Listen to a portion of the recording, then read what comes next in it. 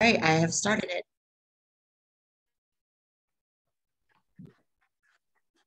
Do you want the recording paused?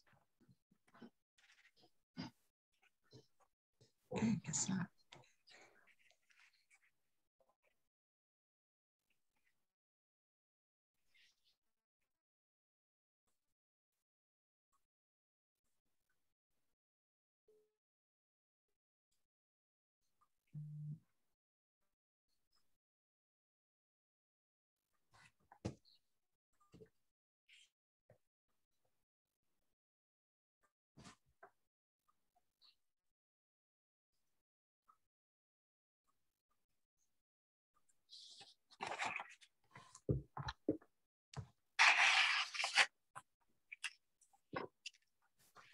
Hi, Pat, this is Nicholas.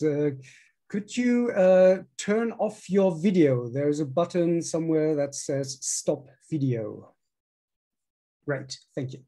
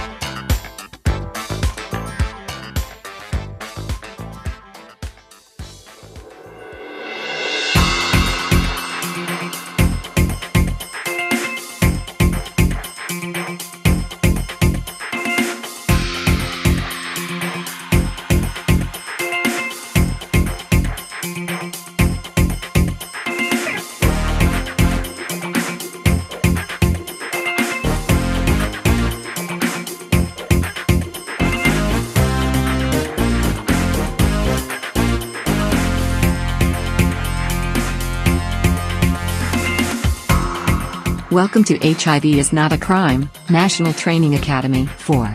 The closing ceremony will begin shortly. Please make yourselves comfortable and enjoy this last session of a great conference.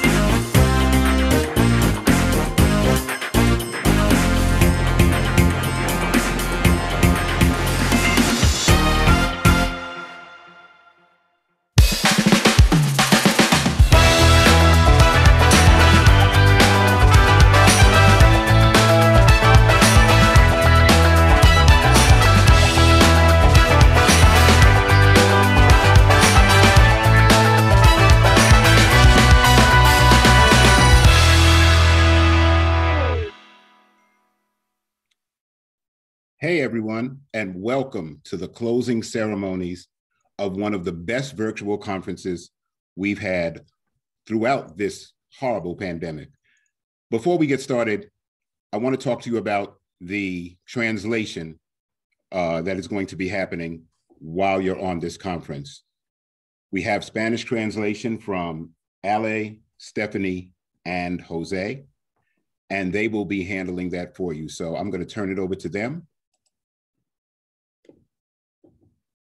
Okay. Hola a todos.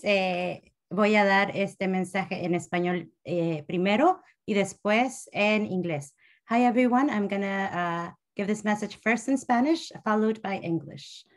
Vamos a tener, como mencionaron, vamos a tener interpretación en la sesión de hoy y los presentadores nos pueden echar la mano hablando a un ritmo moderado, en voz alta y claramente. Para los participantes, por favor, no sufran en silencio si la interpretación no está funcionando o están teniendo dificultades técnicas, déjenos saber en el chat para poder asistirles. En un momento se va a encender la interpretación y verán un globo terráqueo en la parte inferior derecha de la pantalla. Le dan clic en el globo y seleccionan el idioma en el que quieren escuchar y participar durante esta sesión. Si se unieron a la reunión por medio de un tablet o teléfono inteligente, le van a dar clic en los 3 puntos, seleccionar interpretación de idioma y de ahí seleccionan el idioma en el que quieren escuchar y participar durante esta sesión. Aquí hay que asegurarnos de hacerle clic en finalizar. And so I will now give the interpretation guidelines in English. So hey everyone, this session will have simultaneous interpretation from English to Spanish and Spanish to English. And for those presenting today, we please ask that you speak at a moderate pace, take breaths between sentences, and speak loudly and clearly. So that we want to honor what you say and we need to be able to keep up. In a moment, you'll see the interpretation turned on and you'll see a globe on the bottom right-hand side of your screen. You're going to click on the globe and select the language you'd like to listen to and participate in. If you are joining us from a smartphone, you can access interpretation by clicking on the 3 dots on the bottom right-hand corner of your screen, select language interpretation, and click on the language you'd like to listen to and participate in during this session. There's one last step here. You have to click on done, and you should be all set. And now if we could enable the interpretation. Perfect. We should be all set. You're good to go.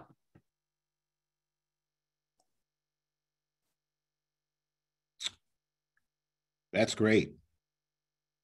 Tori, why don't you kick us off?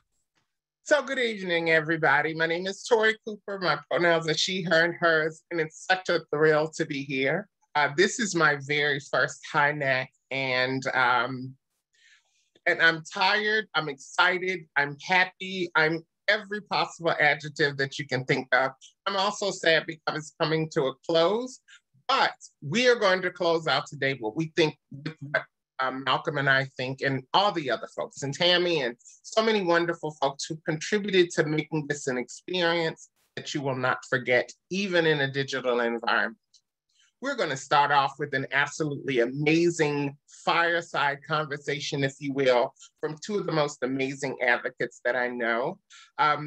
Malcolm, you can come on and join, and we're going to introduce our panelists, and then we're going to get right to it. We just want folks to talk and to share who they are, their work, and their experience here at Hinac.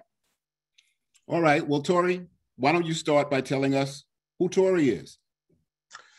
I don't know what to say, so you can Google me because I'm Googleable, but I'll tell you a little bit about myself. I created a title called the Health and Equity Consultant because so much of my work is really ensuring that there are better health outcomes for all people, but particularly for trans and gender non-binary and gender expansive folks, for folks who are living with HIV and Black people. In all of the work that I do, here's a lot of I statements, and I didn't want to use many today, but I think that it is absolutely necessary that all folks for whom these oppressive systems have left out, that includes people who are living with HIV, that includes people who have a bit more melanin in our skin, for whom our hair does not come out straight, all of those things, that we have equitable access to finances, to resources, to health, et cetera, et cetera. My day job is the Director of Community Engagement at the Human Rights Campaign. And likewise, we're moving in a new direction, something that is more inclusive of all folks and not just some folks. So Malcolm, everybody here knows you, but tell folks a little bit about who you are, what you do, and where you do it. Well, I don't know if everybody knows me, but I know that I am so excited to be co-hosting this closing with you. When Tammy told me that Tori was going to be co-hosting, I volunteered. Okay, I'll do it. But hi, everybody. I'm Malcolm Reid. I'm the Director of Programs for one of the greatest organizations in the world, Thrive SS. If nobody has told you yet, Thrive stands for Transforming HIV Resentments into Victories Everlasting, and the SS is Support Services. We are here to support Black same-gender loving men living with HIV with health, to get to health equity and just to be able to thrive and live their lives while living with HIV to the fullest. And although our mission says we are here for Black same-gender loving men, we're here for everybody. If you need to get into care, we are here for you. We want you to be able to reach out to us, to reach out to our incredible client services team and be able to get the medication you need, get the psychosocial support you need, get the housing you need, anything that involves those social determinants that might be keeping you out of care. You know, our executive director, Larry Walker, yesterday told us that there are 20,000 people living in the state of Georgia that are out of care. And we want to see that number get down to zero. And that's what we're here for. And so I started this work as a volunteer and was fortunate enough to be challenged and to start a group for Black gay men living with HIV over the age of 50 called the Silver Lining Project. And I am so happy to be in the third year of that magnificent project. And you know, I really can't talk about it enough. You know, those guys will be in this building in a little while to do one of our OBIS roundtables, which is something that we do on a weekly basis, where we sit around and we just talk about different things, from sex and dating. Yeah, people over 50 do have sex and do date. And sometimes tonight we're going to be talking about wills and all of that. And in between, we give them that policy and advocacy information, like criminalization. So that's me. That's why I'm here. That's a little bit about Thrive. So now let's talk about our amazing first two panelists, Morris Singletary, and who was our other panelist, Tori? Octavia Lewis. How in the world could you forget? Octavia I didn't forget. Lewis. I just wanted you to say it because I knew you were going to be like, Octavia. Yes, and shout out also, Octavia and our national board are board members of Positively Trans, and we're very, very proud of that. two folks. Come up a little closer to your camera, Octavia, so the folks can get a good look at you. Oh, that's better, sis. So love you, Morris. Love you, Octavia. Wow. And you come closer too, Morris, so folks can see your new teeth. Yeah, Morris got new white teeth, y'all. Okay. Thank you both for being here. This really is a fireside chat. It's just a conversation with two folks who we know do the work and have been doing the work for a while. So ladies first, Octavia, tell us a little bit about who you are. Wait a minute, you said ladies first? No, I'm just playing. Go ahead, Octavia. I'm sorry. Go ahead, Octavia. Sure, boo.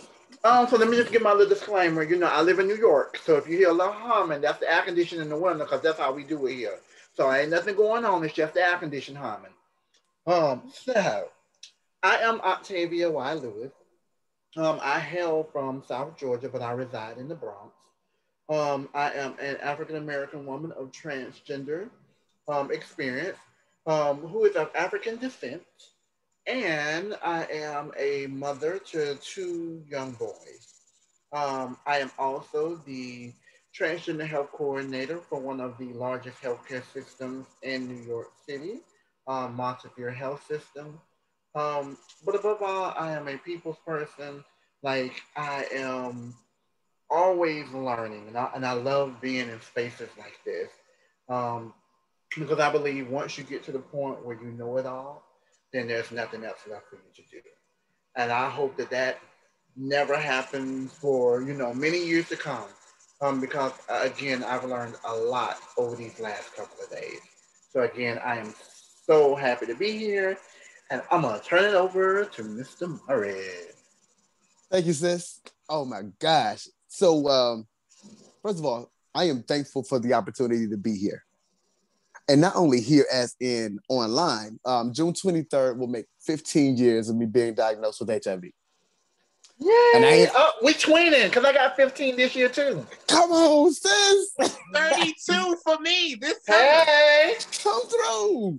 This is why I am so full. In the beginning, I didn't do it right. I didn't do it right for the first 10 years, to be real exact. I am a product of Thrive SS. I'm a product of transforming my HIV resentment into a victory everlasting, and their support systems have gotten me to where I am. Amen. Today, not only am I more Singletary living, I am the executive director of the Positive to Positive initiative, where I work with Thrive to help make sure that people who are HIV negative stay negative, but those who are positive are linked into care. And what does care look like? It looks like, hey, I need somewhere to sleep tonight. I need to go wash my clothes at headquarters. It means a lot of things, and I am honored to share that responsibility with Thrive.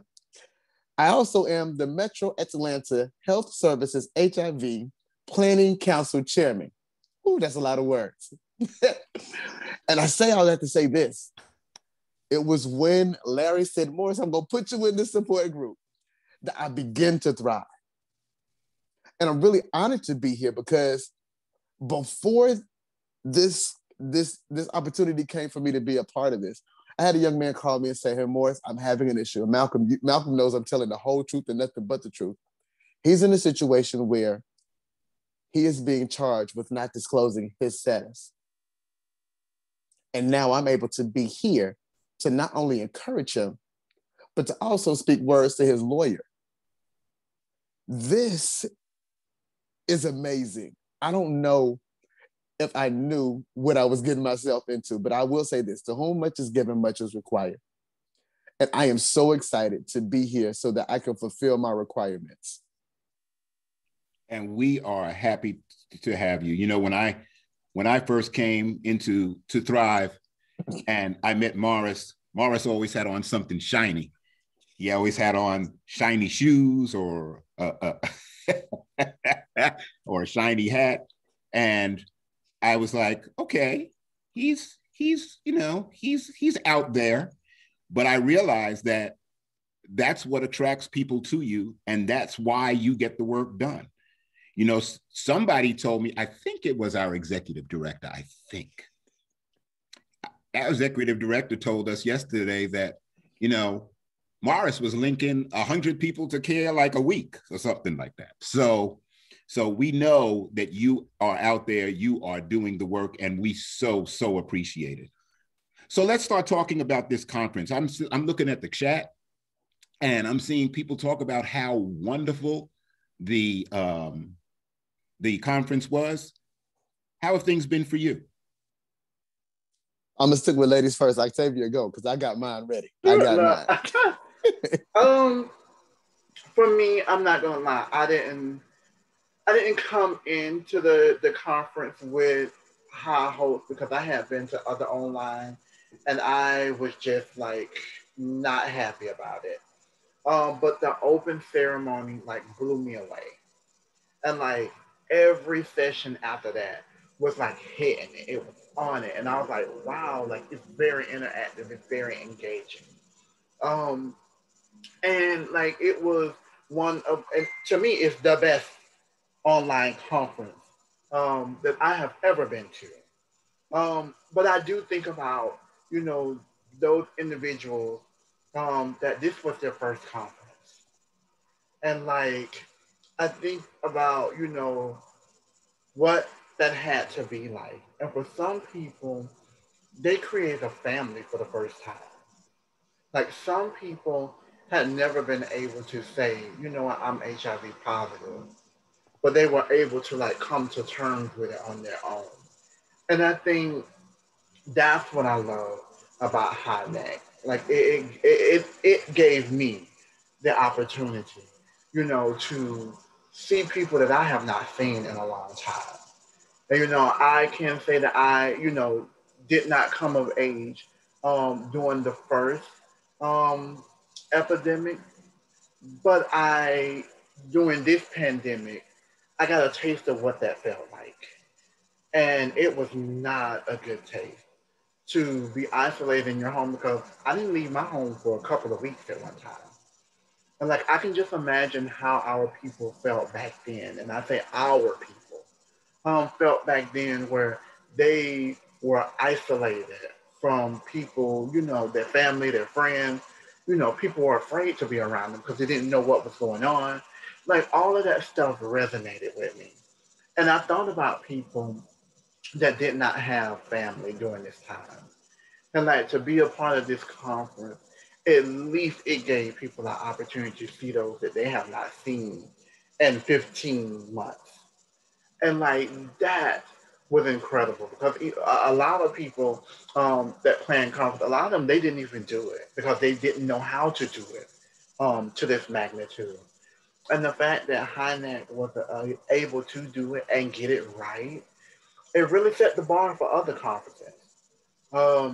And again, I am so honored to be here, because like I say, just listening, you know, to the panelists, you know, like seeing different individuals, like, you know, be able to tell their truth and like, you know, see it on their face. Like this is the first time they've ever been in a space where they didn't feel like an anomaly, or they didn't feel like people were pathologizing them. And like all of that, even though this was a virtual conference, all that was able to be seen. And especially if you are a person that is in tune with yourself, and you're a person that is connectable, and you are personable, like you will see all of that. And like the fact that like we had an open mic night, like that's something that Hinac always does, and it's always the bomb diggity. And the fact that we were able to continue all of the things that we normally do when we're together, we were able to do that virtually. I was amazed. And so for me, like I said, I would not have wanted to spend this time anywhere else. And I'm so thankful. And I'm not gonna lie, I am looking forward for Hinac 5 when we are all in person, because baby, we are going to do the thing, honey. So that's what I got from it. Thank you, sister. Come on, Mr. Miles. Come on and bring us on in. So before we do that, can I ask you, I want to ask you something, Morris, that somebody here may not have gotten. Okay. What in the world does you equals you mean to you? And what does it mean for everybody that's attending here? What does it mean for folks in positive who are involved with positive to positive? You equals you. Undetectable means untransmittable. Say it one more time because I want people to hear it and I want the translation to get it real, real good. Undetectable means undetectable equals untransmittable. You know, again, this year makes 15 years of being HIV positive. For the first 10, I didn't do it right. I didn't like my medicines. I didn't like the people that gave me the medicines. I didn't like the research behind the medicines. I didn't like the medicines, although I wanted to get to a place. Undetectable didn't mean what it meant until it said untransmittable. Now, I think I'm a little bit cute, not right now because I got a little bit of hair on my face, but I'm still on the market. And what I know is when the time comes, and oh, does it come, I know that should I want to swing from chandeliers or go outside to the back, that as long as I am undetectable, I am not passing HIV to someone that I care about, that I just met, that I swipe left or right on. What it means is I'm doing the right thing first for me. The other thing means that my HIV ain't no crime. And even if I was detectable, it's still not. And so what you equals you means to me is a level of freedom. I think that's the best thing to say. You equals you is a level of freedom that I hope that we all aspire to get to. Now, V does not equal V. That means your value is not determined upon that. But we want to get to you equals you. Amen. Thank you, Morris. Thank you, Octavia. Unfortunately, we've got to end this block, but you two have been a blessing to Tori and I and everybody on this call. We really, really thank you. We love you. We appreciate you. And Octavia, you just revealed something. You're from the Bronx. Before we go, where in the Bronx you from? Because I was born in, I grew up in Castle Hill. Well, I live right now, I'm in the Prospect, East Tremont area, so I am considered West Farm Square. Gotcha. Yeah. All right. So thank you all. And again, I just want to leave with the words from my mentor, Avery Wyatt. People do not care how much you know until they know how much you care. Amen. Period. Yes. Ashe, thank you. Thank you both you for being here. All right. So, Tori, what's next? What do you want to do now? What do you think? So I think we should shut up and listen to some more folks talk about their experiences here. So let's go into our second phase. So what we did, everyone who's paying attention today, we actually broke this down kind of into three, maybe four, technically four different areas, so that we could focus on different aspects of the community and you all could hear from folks who've been a part of this fight and a part of this conference from the very beginning. So let's introduce our next folks. I have names and emails pulled up. And next, we're in block 2, right, Malcolm? We are in block 2, so we're going to hear from Bully first, right? Yes, come on with it. This is my girl right here. Deirdre Speaks Johnson. Please bring on your camera and your microphone. Looking forward to you.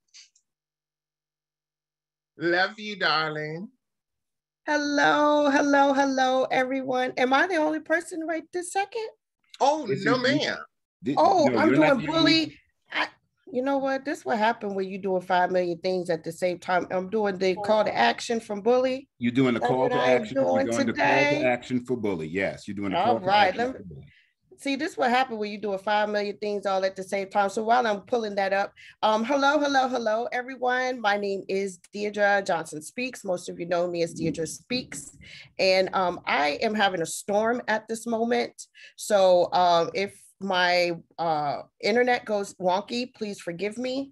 just that ding of living in the country of rural Virginia. I'm living in Petersburg, Virginia. I am a woman living with HIV for the past 21 years and thriving in this moment, and have been a part of Bully, which was the Black United Leadership Institute, which I attended back in 2018. It's my first experience. And during that time, we have created now the Black United Leadership Initiative.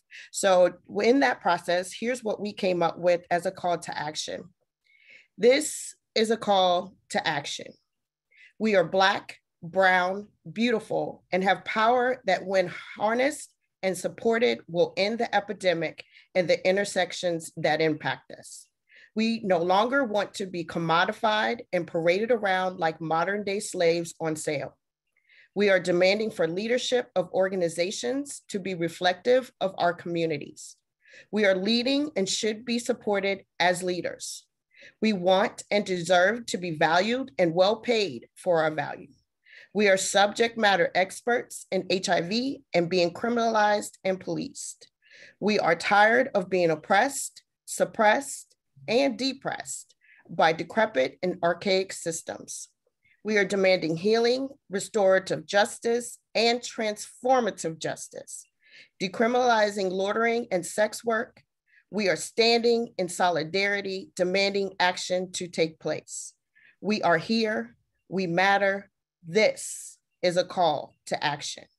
This is a call to action. This is a call to action. Thank you. Thank you, Deirdre. Thank you so much. That was awesome. Thanks for the Bully folks. Love you. We appreciate you. And let's move to the next group, the next institute group that is going to do a call to action, the Latinx group. Do we have Alfredo Gonzalez on the call? Hello. How you doing, Alfredo? I'm all right. Thank you very much. I hope everybody else is well and cool. I'm going to read a small report that I wrote about the Latino Institute. I wrote it in English, but I have a Google translation in Spanish, so I can do it either way. You tell me which one works better. No, you do whatever is comfortable for you. Well, you know, it's not much of a difference. Let me do it in English then. The first Latino Institute of the HIV is Not a Crime Academy took place on Friday, June 4th. For 2 hours, 27 participants had the opportunity to hear and interact with 3 speakers and that discuss HIV criminalization in Puerto Rico, the US, and Latin America. In Puerto Rico, for example, there are no laws criminalizing HIV. The legal harassment, people living with HIV and those perceived as such comes through the penal code. Say Rosa Viles, executive director of the response movement for HIV. I'm sorry, I didn't translate that one to English, but that's more or less it. HIV criminalization among Latinx in the US is hard to assess because of lack of data. Alejandro Acosta, Director of Public Policy and Advocacy for the Southern AIDS Coalition, pointed to the difficulty of knowing the dimension and characteristics of the impact of HIV criminalization among Latinx when demographic information is collected for just 2 ethno-racial groups, Blacks or whites. An issue denounced long and widely in our community. Speaking from Argentina, Elena Reinaga, the executive secretary of the Network of Women Sex Workers of Latin America and the Caribbean, narrated the history, evolution, and politics of her organization. She referred to one lesson she learned in 27 years of regional activism with the word publish, and went on pointing to the need of documenting the experiences and disseminating information about the affected communities and the activists defending them. The open discussion that followed included the participation of members of the Mexican Network of Organizations Against HIV Criminalization, who contributed lessons from the history of their organization. In the many subjects discussed, there are two that I want to point out. One sort of conclusion. One is the importance of educating prosecutors and other judicial personnel in general, particularly in the science of HIV. And the other one is the fact that in Latin American, low-level law enforcement officials have a tremendous amount of power deciding what is a crime and who is suspect, which implies that by the time that a defendant reaches a court, several of the human rights have already been violated. I could have written something like a closing statement, but this is as far as I got. Thank you very much. Thank you, Alfredo. We appreciate you. We love you. Thank you. Thank you, and thank you to the Latinx Institute. We appreciate all the work that you guys did during this Hinac and will continue to do after. So now we're going to bring on the Sex Workers Institute with Cris Sardina. Hey, sex workers in the house. Thank you. This is my fourth.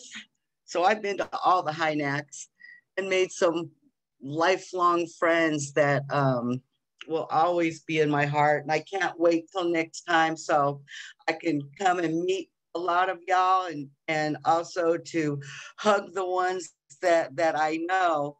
I'm going to get in here. In 2018, sex workers came together, Desiree Alliance. I'm from Desiree Alliance. I'm the national director, and we're sex worker rights. And we fight on the federal level down to the local level. We fight for all of our rights. And one of the things in 2018 Desiree Alliance did is we hosted a gathering of sex workers across the country from, everywhere down to street-based up, through to porn. So we had a gamut of all different colors, sexualities, identities, and we came together to, I thought we need rights and principles too, and modeling ourselves after the Denver principles. And I just want to say thank you, Sarah and Hinac, for giving me, for giving sex workers the opportunities to get in there. And so it got me thinking, and I got everybody together, and I came into the room, and now I know how those guys in Denver did it. I mean, I was pulling my hair out, trying to come to some kind of consensus on how we will approach everything we do in sex worker rights. So I can imagine exactly what the hell they went through, because it was, I fell on my knees when it was done. It was 4 things, and it was just like, we've come to the river Jesus. Here we are. We finally got here, and it took us 2 days. And so I'm going to share that with you and then blow out of here, because today is my birthday. And now I need to know where it is. Where is it? Can somebody put that on for me? Let's see. Oh, okay. So my bad. Okay. I can put it on for me. Shit. Okay. Here we go. I'm going to share that, and I'm going to read it to you. The National Sex Worker Anti-Criminalization Principles. We offer up these principles to our movement as a working template for a national platform. Number 1, the general statement. We advocate for people impacted by labor issues, social stigma, and criminalization, and we condemn any attempts at restricting our autonomy and self-determination. Number 2, recommendations for all people. Support us in our struggle for justice and human rights and against those who would deny us access to the same services or rights because of our work. B, respect us as the experts in our lives without assuming we are flawed in some way. C, we do not want punitive intervention. Number 3, recommendation for sex workers. We insist on sex worker leadership at every level of decision-making on policies around sex work. B, we reserve the right to ourselves the rights to maintain our own health. C, we demand the right to speak, access all public channels of communication, to choose those who speak for us, and to be recognized by the media, public officials, and others as the authorities of our own experience. The rights of sex workers, to make our own sexual relationship choices without others invalidating our consent. B, to access social, medical, and justice services without discrimination in any form, including but not limited to gender, sexuality, race, citizenship status, or the way we choose to work. C, to have our choices and bodily autonomy respected, including the right to decline services, to be free to work in a manner of our own choosing without onerous regulation that is disrespectful of our agency and autonomy. And so, that being said, how do I get back on here? Oh, shit. Okay, hold on. Boy, did I blow that one. You're okay, Cris. We appreciate you. So, you know, just to, you know, just to come to that, modeled after the Denver principles. I mean, I still cry when I read it because this is how we approach us now. Right. We have our own set and we don't have to take no shit from anybody now because we got a platform. And so, you know, hopefully in the next, you know, in everything we do, these are our principles, and that's modeled after the Denver principles. So we're really grateful for that. So that being said, today's my birthday. I'm going to go eat and get this hair cut. Happy birthday, and thank you so much. Thank you. I love you all. Thank you so much for that. All right. Tori, who's next? So next up, we're actually going to switch to our next block because we did such a great job. Are we doing community commitments right now, Mel? Yeah. The community commitments from the white folks dismantling racism, a statement and response. So we've got Pat, J-Mo, Lane Bryant, and Kathleen Griffith. Perfect. So happy to have each and every one of you.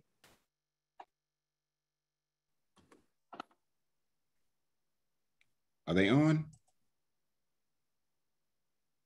I'm on. Pat. Yeah. I'm on. All right. There we go. There you go. All right. So don't make me start the Oscar music on you guys now. Please, God, no. Hit the hook and pull me off. Well, hello, everybody. It's really nice to have been part of Hinac. And this is my second. And so I truly miss seeing everybody in person, but this has definitely been the best virtual workshop that I've been to. So this is a statement from the white folks at Hinac4. We're reading it now at the closing session. A number of people met May 28th for a white folks dismantling racism at Hinac pre-institute. During this time, we developed the outline for the statement, committing to ongoing work to challenge white supremacy and anti-Blackness. To our family living with HIV and our allies, we as white people in our HIV decriminalization moment acknowledge the harm that has been done and the harm that we have done to our Black, Indigenous people of color comrades in our advocacy work. We seek to first and immediately stop doing harm to our BIPOC comrades, to make amends for damages that have been done and to work for transformative and collective liberation. We acknowledge the long history of systemic racism, institutional privilege, past and present violence against BIPOC communities, and the disproportionate impact of HIV criminalization on those communities, especially Black people. We have benefited from white supremacy as it is ingrained in our thinking, relationships, workplaces, systems, and institutions. We acknowledge that power and privilege has usually centered white leaders over BIPOC leaders, ignoring the intersectionality of mass incarceration, over-policing, and state-sponsored violence and racism. We know that our actions will speak louder than our words. We commit to the following as a start. We commit to taking responsibility for our learning and to educate other white people in the HIV movement, not relying on people of color to teach us. We commit to doing the work, both within organizations and within ourselves, that is necessary to dismantle systems of oppression, to actively ally with Black, Latinx, and Indigenous communities, and to center leaders of color. We commit to being brave rather than safe, to having uncomfortable conversations about racial injustice, and to demanding collective liberation for all. We commit to including racial equity in all of our HIV modernization and decriminalization conversations. We commit to being the comrades of our BIPOC family needs, to speaking up against racism and anti-Blackness, even when, especially when it's uncomfortable, to stepping back to actively support, listen to, and learn from BIPOC leaders. We know that anti-racism training is an ongoing process, so we commit to holding white folks dismantling racism sessions throughout the year, elevating and centering BIPOC leadership, challenging those who invite us to participate on panels or other forums that are not centering BIPOC voices or are not representative of our community, transparency and accountability to BIPOC communities, and regularly reassesses and reevaluates our progress. If you'd like to join any of the work that we've been doing as white people working to dismantle racism, you can please contact Bob Cardell, and that's Barb at pwn-usa.com,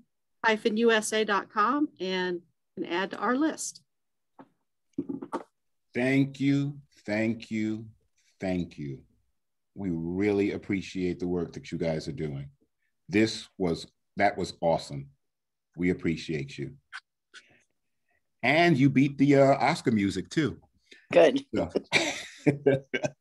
And so now, you thought that first block was powerful. Well, we're in the second block, in the second half of the second block, and you thought those folks were powerful. Wait till you see what we got coming up for you now.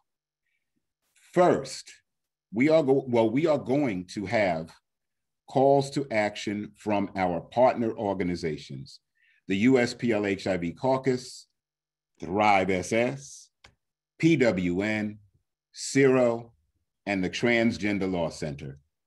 First up, Waheedah from the caucus. Talk to us. Well, good evening, good people. Good evening, good people. Good evening. Yeah. How are you? I'm doing great. This is my fourth Hinac and not my last. I haven't missed any of them, and it's been fire. I just want to say that. So I should just go right ahead, right? Yes, please. Okay. So the United States People Living with HIV Caucus, also known as HIV Caucus, or also known as Caucus. We have a caucus, all right? We're a compromise of organizations, coalitions, and networks, and client groups of people living with HIV. We are predicated upon the principle of self-empowerment and self-determination, just like in the Denver Principles, when I'm going to read a quote from the Denver Principles, that we should form our own caucuses to be our representatives in the media, to choose our own strategies, and that's what we've done.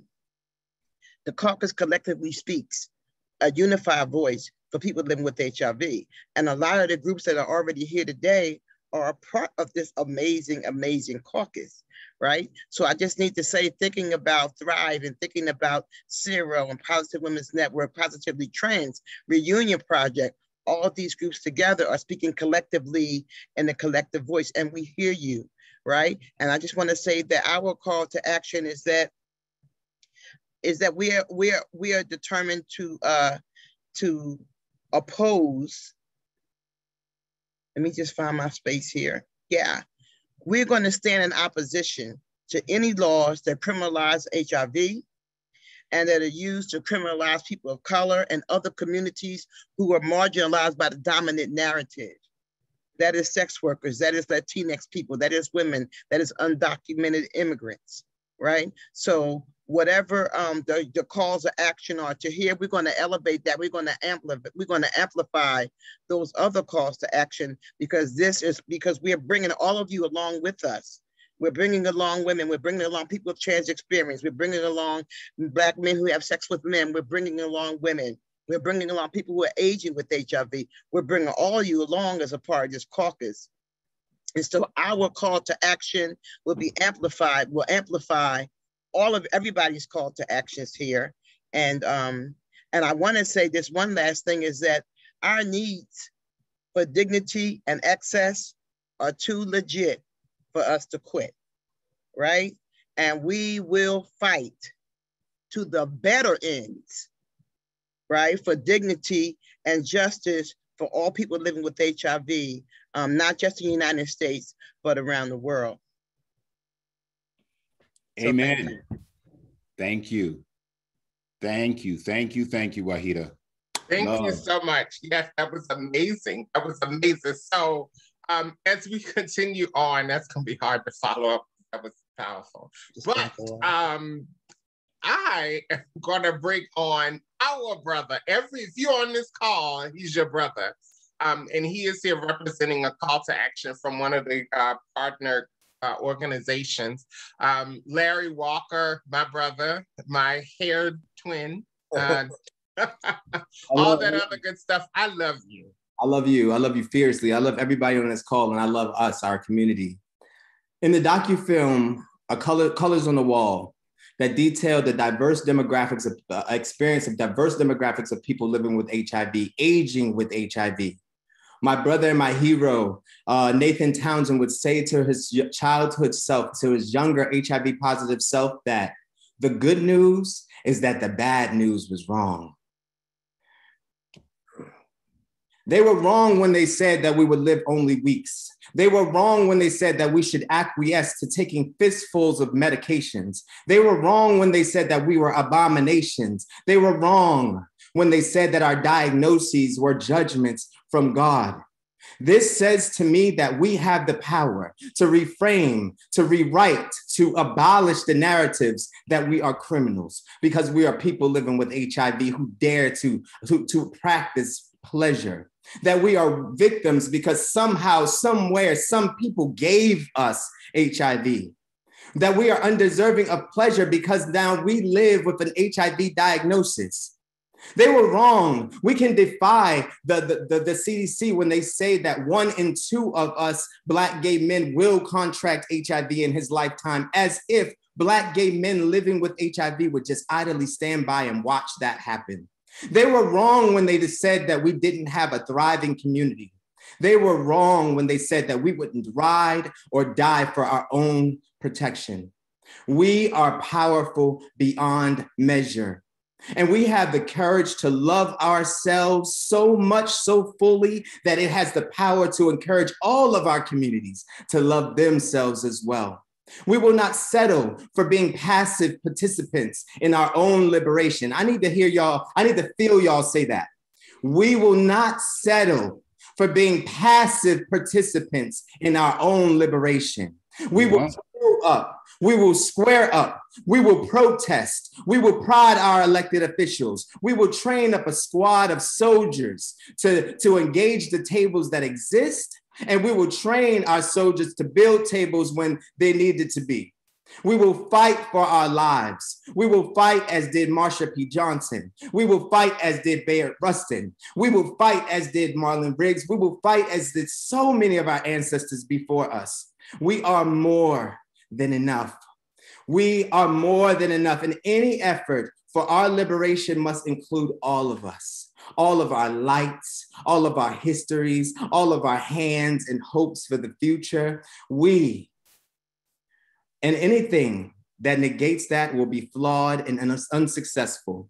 Lastly, I'm here to remind you that the road to Black and brown and trans and queer liberation goes through Black and brown, trans, queer, and disabled communities. Our liberations are linked, thus our efforts should be also. We must commit ourselves to defying siloed approaches. The Black queer women that founded Black Lives Matters, the Black trans women who founded SNAPCO, the beautiful women living with HIV who run and operationalize PWN are great examples of this. As a Black gay man, I must be as adept at talking about the violence and the overcriminalization and murder that befalls Black trans women as I am with talking about where I land on the care continuum for HIV. Let's use our personal agency as well as our professional agencies to defy the odds. The good news is that the bad news was wrong. We can end HIV. We can reach and will reach liberation, but it will take all of us to win. Thank you all. My brother. My big younger brother. Thank you. Thank you. I love you. Thank you. PWN, what say you? I can't say nothing right now. I can't say shit right now.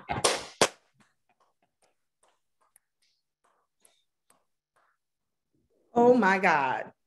We could take a moment to just breathe that in while I figure out how to share this screen. I love you, Larry, my son. I love you. I love everything about you. That was just, whew. Okay, I'm gonna do this. You all, I can't even come up with words to say. I'm kind of like emotionally spent over this past couple of days. And, but I'm here to do this. Wait, let me get it right. Okay, y'all can see my screen? We can. Okay, but I'm trying to hit present and it wants to take its time. I can't, hold on. I'm trying to get to the present button. I knew this was gonna happen. Oh, present. What am I doing wrong? Can y'all see my screen? We can. But it won't let me hit present. So the show must go on. Let me figure out how to click, how to, oh my God. This was my fear.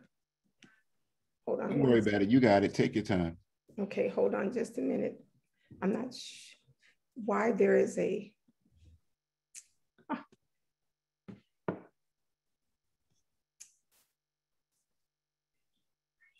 just a minute, y'all. Why is my screen like this?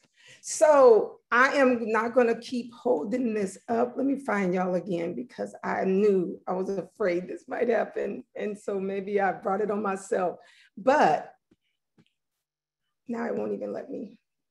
So what I am here to talk to y'all about today, and I may not just can share my screen. So that's what I'm gonna do, okay? Mm-hmm. I'm not gonna share my screen. And I'm gonna just talk to y'all and tell y'all what I got to say. So, this is really embarrassing.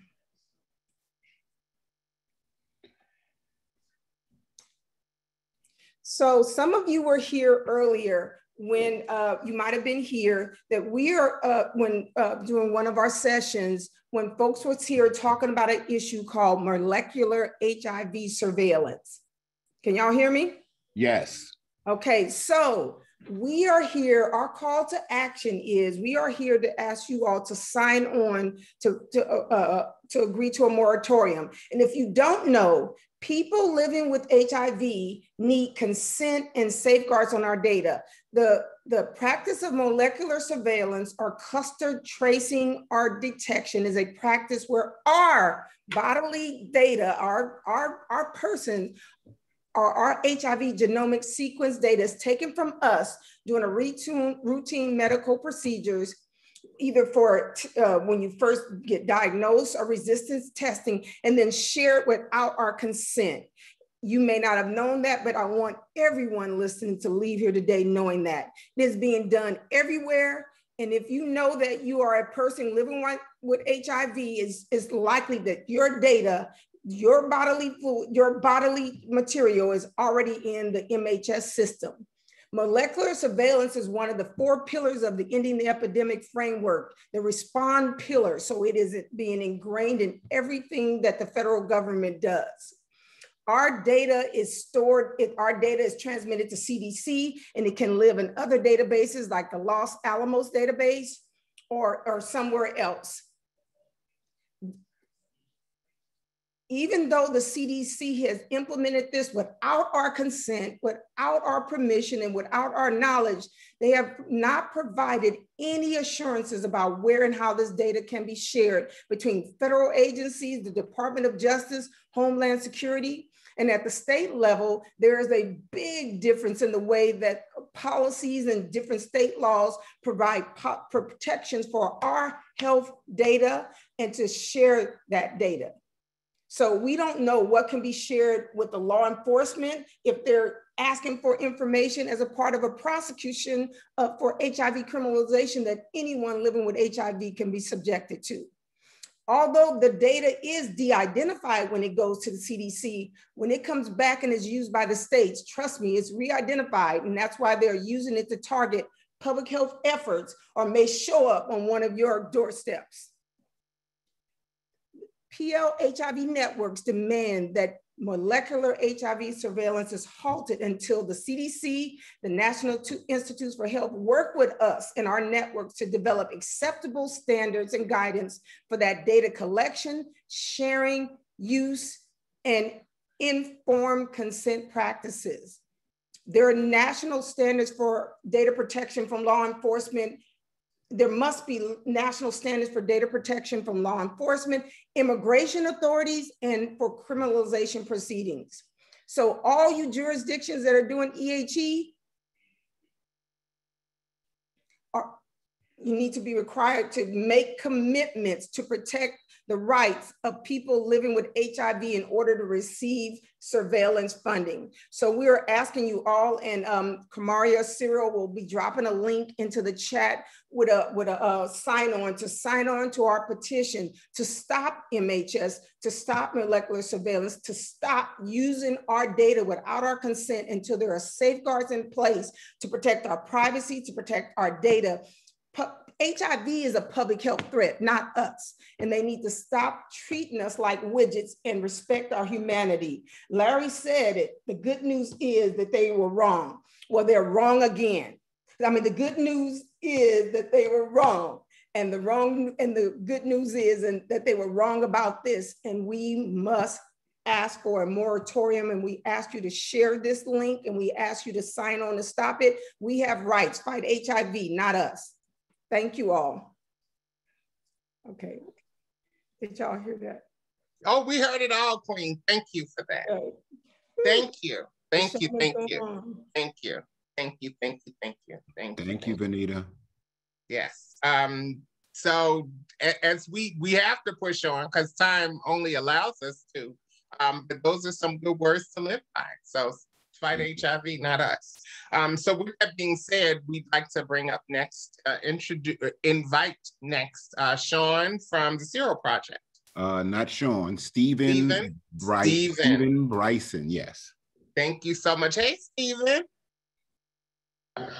How you doing? Me and Sean get mixed up all the time. Don't worry. Y'all look like the resemblance is amazing. Twinsies, yes. I just want to say this is my first Shearer project. HIV is not a crime that I've attended. I actually joined the Shearer Project on April 15th. So they threw me to the fire right away. And when I tell you that this fire has been amazing, I literally just can't tell you how full I am from everything that I have experienced this week.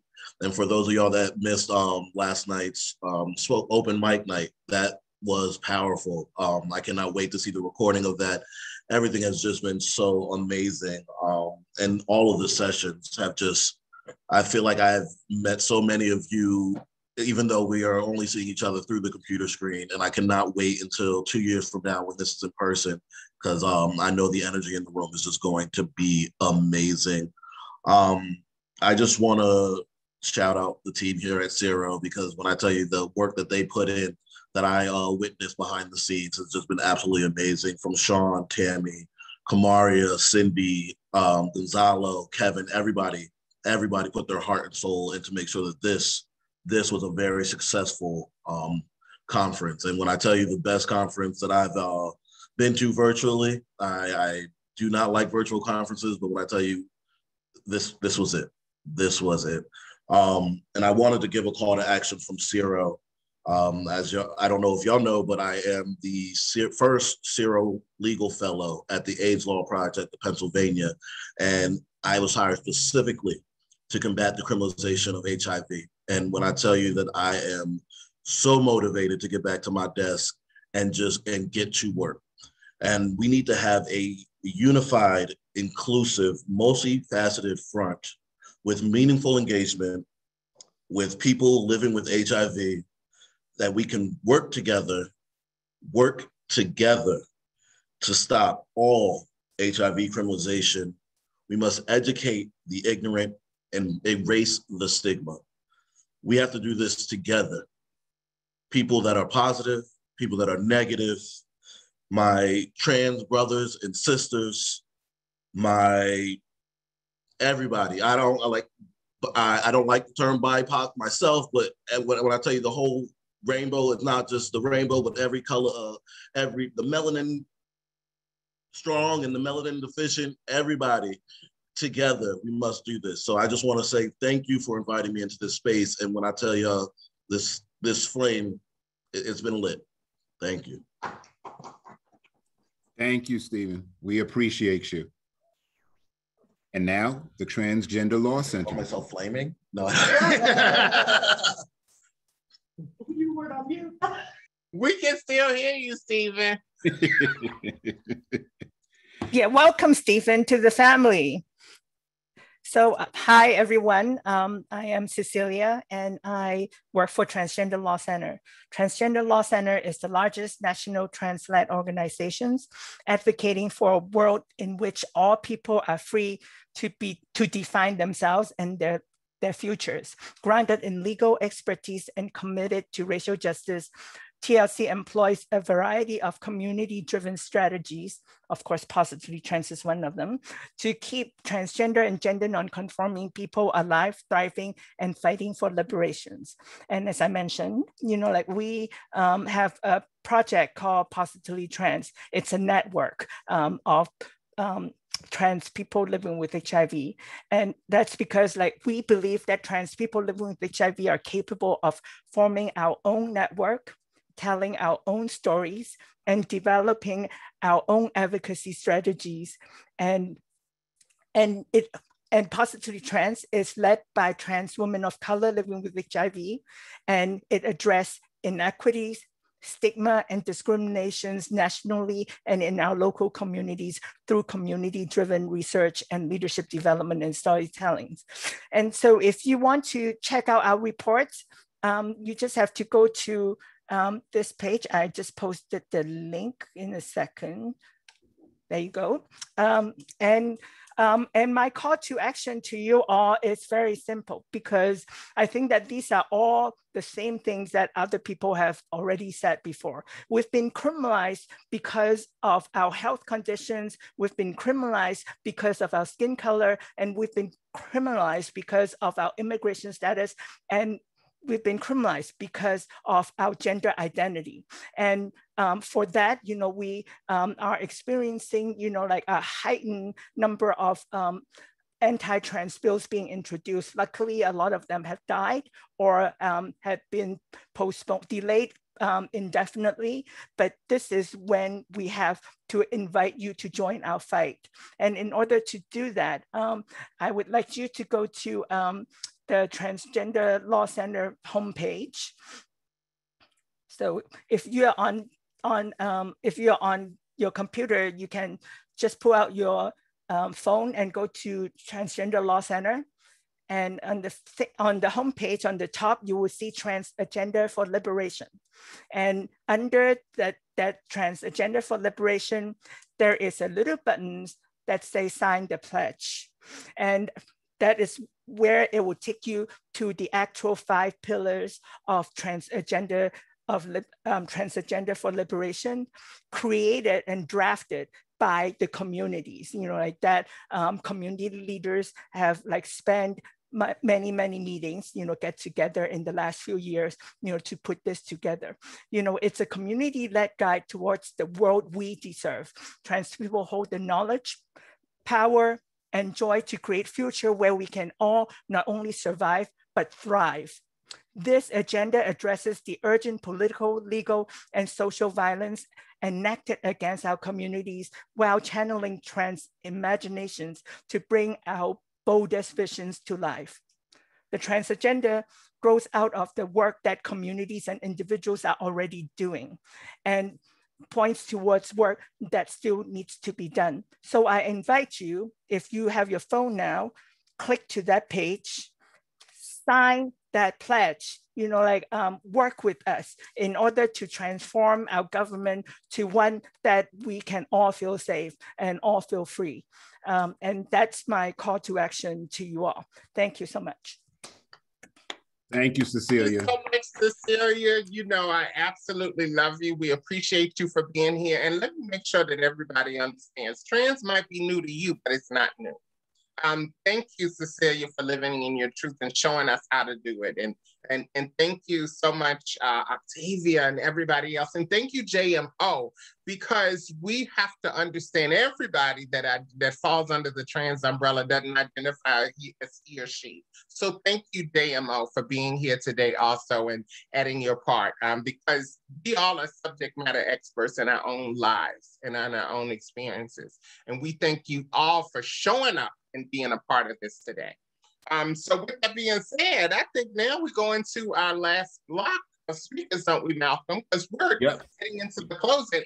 And also, while the folks are speaking, go and grab you something to drink, because we're going to do a toast after this next section. So now we're going to do our state callouts, and we are going to start with Connie Shearer from Nevada. Connie, there you go. Hi there, everyone. Thank you. I thought I put myself back on mute. Thank you so much for inviting us in here. Thank you for sharing space. It's amazing. This is my second Hinac. I won't take up much time. Let's see if I can, there we go. Looks like, oh, sorry. There we go, okay. So our bill, SB 275, that was just recently passed, it was sponsored by Senator Dallas Harris, and it also renewed the advisory task force on HIV exposure modernization for the next interim. Here in Nevada, before we modernize a law, they have to convene a task force to decide if they need to modernize the law.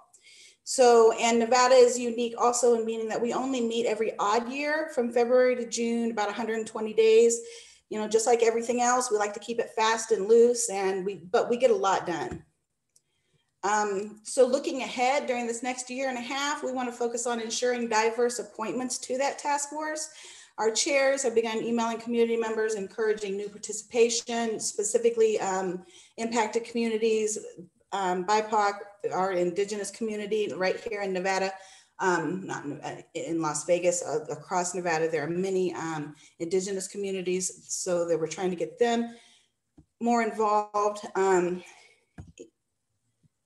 Next, we are going to be reviewing more state law over the next year and a half to find any problems within there. So while we were looking through the laws, even the ones that we modernized outside of that, there are already multiple instances of terms like infected. But the good news is SB 275 adds a statement of intent in it that state laws should use people first language that is respectful. Duplicative references to communicable diseases, HIV and AIDS should be avoided. And we're planning to hold them accountable on that. And we plan on expanding issues that our coalition engages on because, as the legend has taught us, we are not single issue humans, and the best way to build power is to bring allies to our table. And I kept it real short and sweet for you all. That's where Nevada's at, and that's where we're looking to move forward. We are super power charged right now. This Senator Dallas Harris, let me tell you, if you've not Googled her, please Google her. This is one badass lady. Let me tell you, when those senators were, because whenever they heard we were trying to take away that felony and make it a misdemeanor, and not only that, but if if you're on medication, if you are U equals U, that misdemeanors dropped entirely. So one senator he raised his hand and he's like, did I hear you correctly? We're gonna, take away that felony and they're not even gonna be charged with a misdemeanor. And she's like, well, yeah, Senator, but actually that mindset is the problem here. And I was like, ooh, sis, you tell him, because I was up there yelling at my computer, and I did that 2 or 3 times, and every time she just kept telling him. And finally, you know what Connie Rose did for the first time in her life? I set my ass down and I let her tell them. So I am so impressed with this legislator we have right now. She's committed to ensuring people first language. She's committed to even convening committees to hold these people accountable. Whenever I told her the issues that I was having here, with like having my caseworkers not respond to my emails. And she's like, well, you know what? We can just create a committee, and hold them accountable. And I was like, wait a minute, what do you mean? We can do that? She says, girl, we can do whatever we want. I was like, all right. I just set my ass down. So I'm feeling pretty good right here. That's where I'm going to end and hand off to everybody. But thank you. I would not be sitting here today if I did not come to Hinac in 2018. I would not be sitting here. So all of the training from PWN, all of the training from Zero, all of the training from the webinars that you all have put on, thank you. Because you're making sure that individual advocates like myself who are not working at an agency, that we're still able to have our voice heard. And that creates impact and change. So thank you. Thank you. We appreciate you. And next we have Idaho. Kevin, you with us? There you go. Hi, everyone from Idaho. The Idaho Coalition for HIV Health and Safety. We are going to continue moving forward with Carrie Thomas and all others unjustly incarcerated since 1988 under Idaho Code 39608 in our thoughts and more importantly in our hearts. The things that we are going to do as we move forward is try to figure out Idaho's political landscape. Believe it or not, we are on the precipice of becoming even more conservative. We have in the last 10 days had Eamon Bundy announce his candidacy for governor, which would mean that we could possibly end up with a QAnon administration as well as a QAnon legislature. But we know with careful planning and the proper work, we can figure out a way to navigate ourselves through this and continue the work. We're going to continue building our people living with HIV membership in the state coalition. And we are going to plan for a normal lobby day in 2022 when we can go speak to our legislators in person and keep moving forward until Idaho is in the reformed list. Thanks, everyone, and I hope you've really enjoyed your time at Hinac. Thank you, Kevin. We appreciate you. Next, we have Texas. Tana, are you on?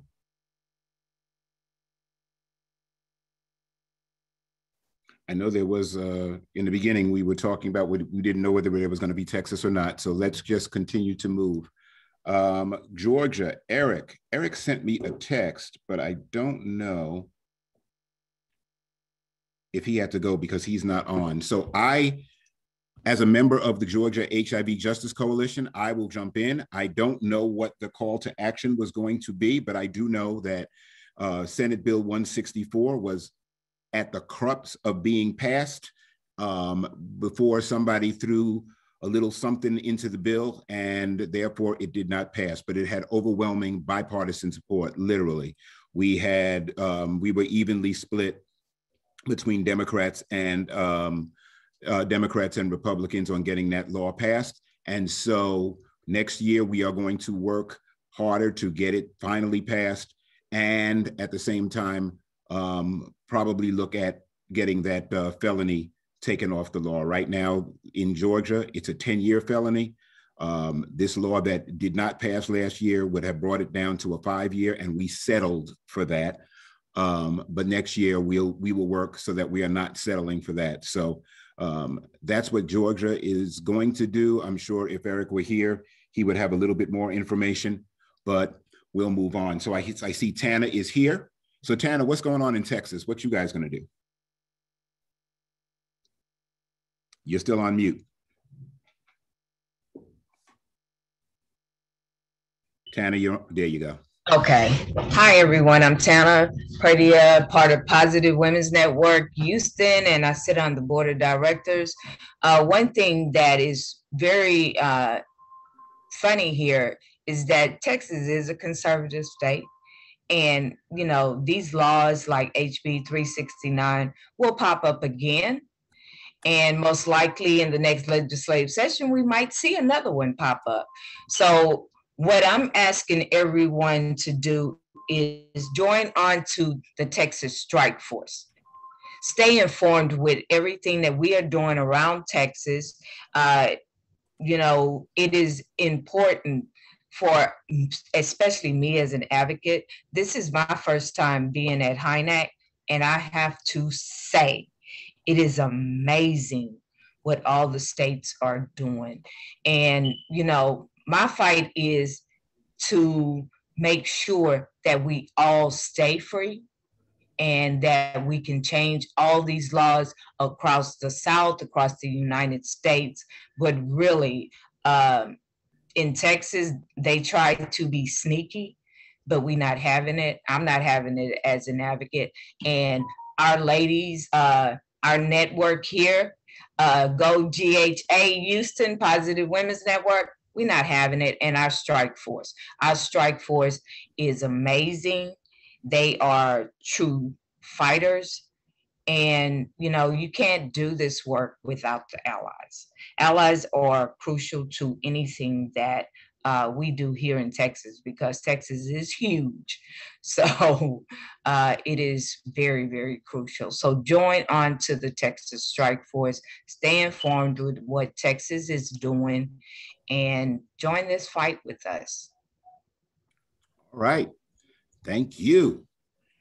And last but not least, in baseball, they call, you know, you want to have a good cleanup hitter. So we got a good cleanup hitter right now. Carrie Foote, tell us about what's going on in Indiana. Carrie, are you on? Wow, Carrie's not on. All right. Well, Tori? All right. Well, everybody, I see Carrie. Okay, perfect time. I see Carrie. There she goes. We're How here. You doing, Carrie? We're here. We're here trying to get on, but my buddy and one of our founding members of HMN, Jacob, is going to give the update. So all of you keep on fighting strong, and I'll let Jacob take over from here. All right. Thank you, Carrie. A long time. Hey, Malcolm. Hey, Jay. So one of the things we have done so far in Indiana is that we destigmatize the language of our laws in Indiana. So in our laws, it was very stigmatizing to where they say that if you have, as part of Indiana laws, that if you have HIV, you have to tell someone you have HIV, and then someone can criminalize you for saying that. Or a little spit, you can still get criminalized. So the laws now, it's changed the language. So moving forward, going into 2022, that's our short session. So in that short session, we are going to target a small bill. So when 2023 comes, we can get rid of the whole law of Indiana, where we're not going to stigmatize anybody with HIV in those laws, where you get a felony and cannot work anywhere because you are a criminal, and also be stigmatized as a sexual offender. All as well, we also want to continue to build our group, our session, and also build relationships with diverse groups. More than this, more young people, more of people of color, Latino, Asian, Pacific, and also West Indian. Half West Indian, so I want to bring people from the West Indies, from the Caribbean, from Jamaica, from Haiti, from Trinidad and Tobago, and also the VI, the Virgin Islands. As well, we want to give kudos to we want to represent all the red states, because Indiana is a very red state, as well as Texas, Idaho, Florida, Mississippi, and all the southern states. We understand the struggle in those red states, because the red states are hard to move. Indiana is very hard to move because everybody has that same mindset of, if you're HIV, you're going to die soon. So we're trying to move away from that. And also just keep fighting, keep on moving, keep on pushing. Even though we are in a realm of clouds of disparity and sadness, there's still light at the tunnel. Keep on fighting. And HIV is definitely not a crime. Amen. Thank you to all the state call outs. And I know we didn't get to any, but our time is growing short. And so Tori and I wanted to close out with a toast. So Tori, I'm going to hand it off to you. And if you don't have a beverage, and we ain't asking what's in the cup, we ain't going to ask that question.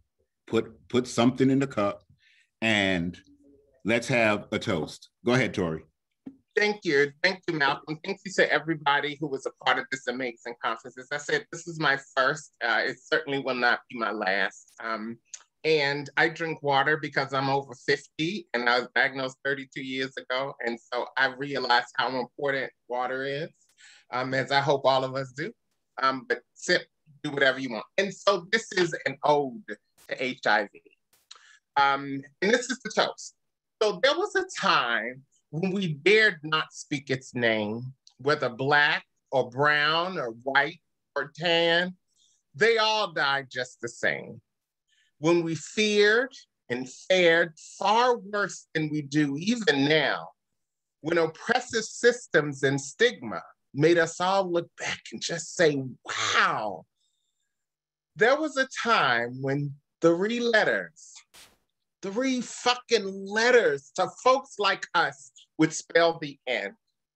They said, you're dirty, you're disgusting, it's a punishment, it's a sin. We remember those, so many of them who left us way too soon. Those who cried with us, who loved with us, and danced with us to many a tune. But now we rejoice in the spirit of all of our collective powers. Now we count victories by the years of life and not by those last painful dying hours. We remember with solemn hearts that our living is not in vain. And for every soul that's gone way too soon, we remember every single name. So today, we toast for our lives and the living that's still yet to come, knowing that one day we won't be just winning. Instead, we will have already won. I love you. We love you. We thank you all. Here's to you. Ladies and gentlemen, and all and of other the, folks, because everybody and the lady or gentleman, everybody. Everybody, yeah, correct. I stand corrected. Everybody. That was a great, great Hinac. Now let's go out there and do the work and get these laws changed. We love you. We thank you. Everybody have a very good and safe night. Bye-bye. Thank you, Ciro. Thank you, Ciro. Thank you, Ciro.